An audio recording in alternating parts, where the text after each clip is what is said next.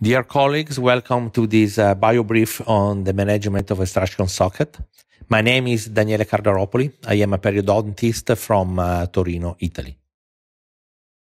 We have an endodontic and prosthetic failure on this upper lateral incisor with gingival recession of the free gingival margin, together with the buccal bone that is missing, as we can see from the cone beam evaluation.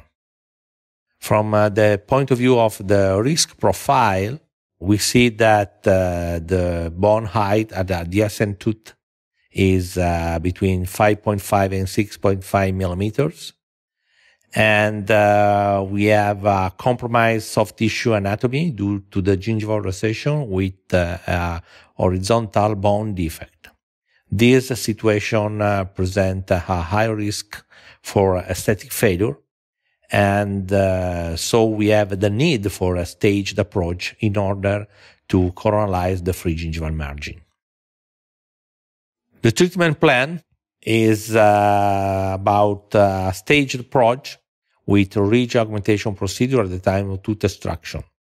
And so the procedure is with a flapless approach, minimally invasive extraction of the lateral incisor. After the debridement of the socket, we insert the Bio-Gide shape with the long wing of the membrane in contact with the buccal side of the alveolus.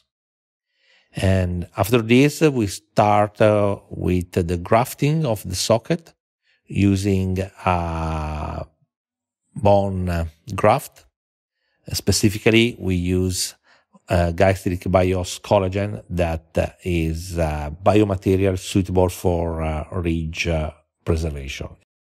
As we can see in this image, we have the long wing of the Bio-Gide membrane in contact with the buccal side of the socket. Then the alveolus is grafted with the Bios collagen, and then the three remaining wings of the membrane are folded in order to cover the biomaterial, and then the membrane is sutured with a single interrupt sutures to the surrounding soft tissues. With this open healing approach, we have an increase in the width of the keratinized tissue, and at the same time we have a coronalization of the free gingival margin. After 4 months at the reopening, we can see a complete bone filling of the previous socket with the reestablishment of the buccal bone plate. This will lead to the insertion of a prosthetically guided implant with a final ceramic crown that shows an aesthetic improvement when compared to the baseline. Despite missing the buccal bone plate and the recession of the free gingival margin, this ridge augmentation procedure has been able to provide an adequate quantity and quality of bone for implant placement 4 months after ridge preservation procedure.